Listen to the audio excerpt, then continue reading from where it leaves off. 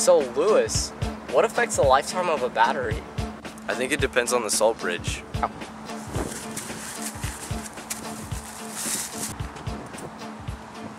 No, it doesn't.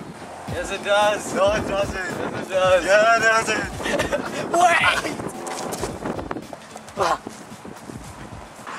Wait! Let's try an experiment. So here we are about to enter our chemistry laboratory, and I have my friend here who's a chemistry expert, Jeremy Gabiana. So today we're going to be testing to see if different salt bridges will affect the life of a galvanic cell. So we're using two different salt bridges, potassium nitrate and sodium acetate. So let's go inside right now. Go. So here we are in our chemistry table, and Darian here will be explaining the variables. Okay, so the independent variables are going to be the different types of salt bridges. The dependent variable would be the amount of voltage per time. The control variables would be aluminum and copper electrodes, the time, the voltmeter, and the spot plate. And we're going to use the same type of strings. We believe that the different types of salt bridges will not affect the life of a galvanic cell. And to test this, we're going to be measuring the voltage over time using our voltmeter. So, important formulas to know, or reaction formulas, is Al yields Al3 plus 3E minus, which is the oxidation. And another important reduction formula is Cu plus 2 plus 2E minus yields Cu. And another redox reaction you must know is 2Al plus 3Cu plus 2 yields 3Cu plus 2Al3 plus. So here we are at our chemistry laboratory, and we have different materials here. We have our spot plate, our copper sulfate, our timer, our two electrodes are copper electrode, which is this brown electrode right here, and our aluminum electrode. We have our popsicle stick to help us with stirring. We have our beakers right here, our distilled water,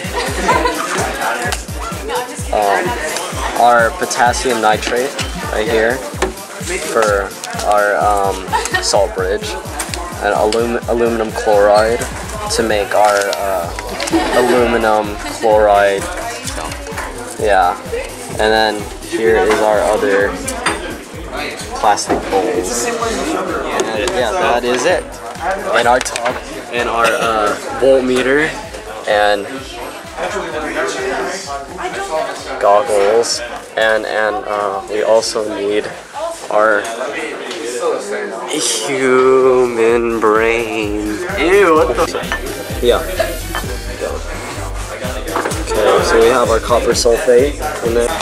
Right now we are creating our aluminum chloride aqueous solution. Trying to create. Yeah, trying to. As you can see. Oh dang, that's pretty big. Okay, here's your distilled water. It's okay. Just like make sure to stir it. Okay.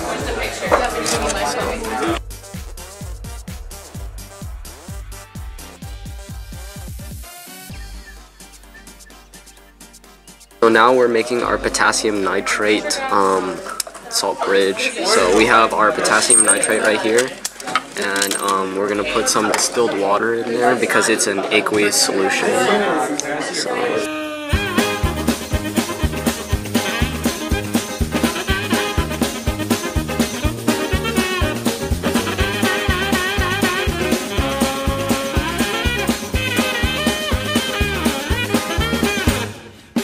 So now we're gonna put the salt bridge into the two liquids, and we're gonna put our electrodes in there, which is connected to the voltmeter. Plus, we're timing it right now. So, well, actually, we haven't started timing. Okay, get ready. Ready? Wait, other side. It's different. Oh, dude, that was almost cold. Yeah. Copper goes into copper sulfate. Aluminum goes into aluminum chloride. Okay. Ready? Go. Alright, so As you can see right now, the voltage is at 0.83, and we will watch from there in fast forward.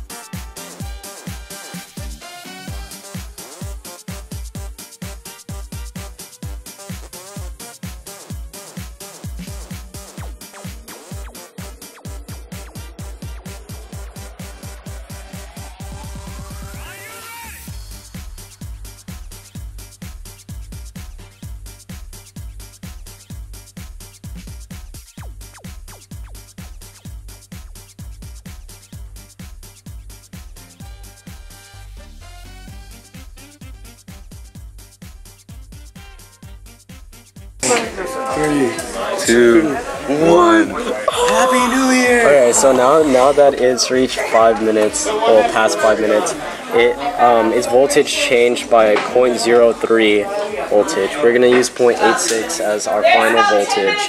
Okay. Oh my gosh. Okay.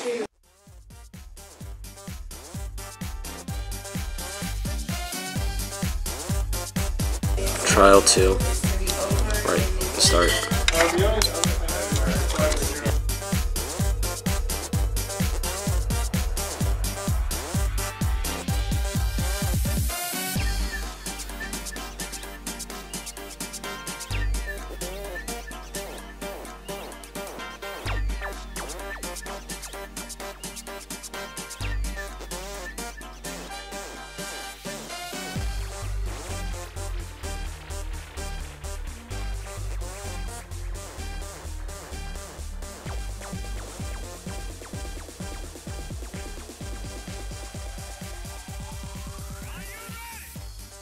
Okay, the final voltage is 80.80. So now we're making our sodium acetate solution for our salt bridge. How much I need to add? It's just a little, yeah, just a small. Okay. Yeah. Well, I mean, it's a big beaker, so. We can just pour a certain amount in there. We don't have to use all of it. Oh, shit, sorry.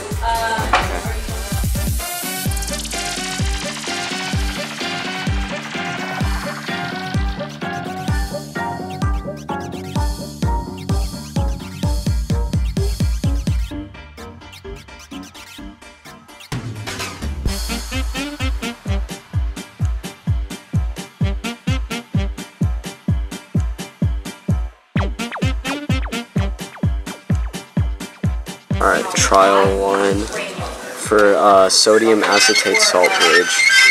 Alright, okay, ready, set, go. Okay, it's the voltage. 0.85, or 4. Put it 0.84.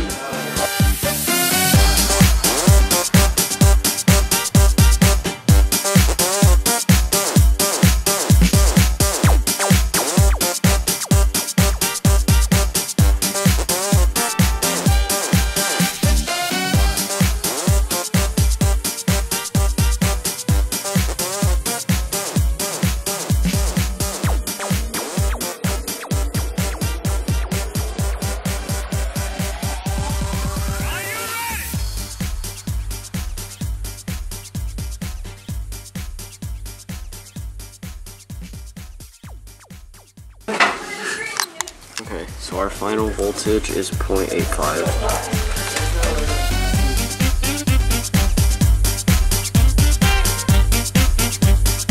Trial 2 of sodium acetate salt bridge. Okay, ready, set, go. Initial voltage is 0.85. Yeah, 0.85. What the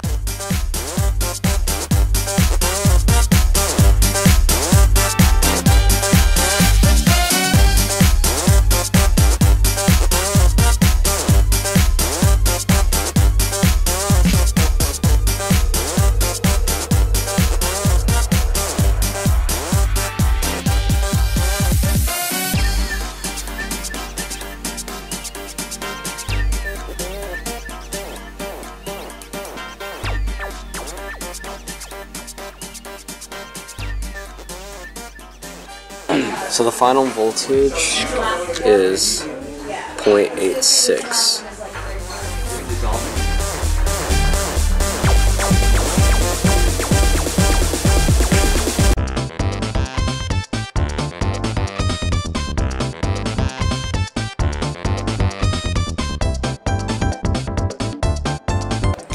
So at the beginning of this experiment, we originally planned to test the voltage of 2 different galvanic cells by attaching them to light bulbs and see which light bulb would die faster.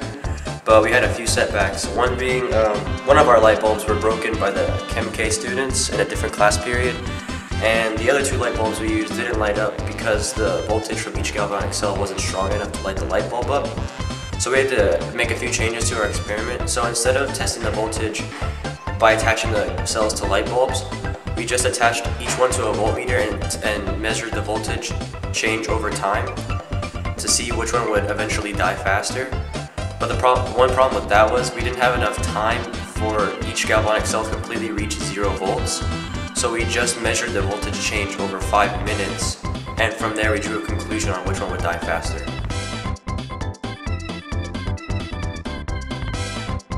So our calculations for the 2 trials, the first being KNO3 and the first being NaC2H3O2. For the first trial of KNO3, we found that the voltage increased by 0.02, and for sodium acetate it increased by 0.01. In the second trials, KNO3 increased by 0.03 and sodium acetate 0.01. So what we did was we added both trials and divided by 10 minutes, and we got 0.005 voltage for trial 1 for KNO3 and 0.002 for sodium acetate. So we concluded that sodium acetate reaches 0 faster, therefore the battery will last less time.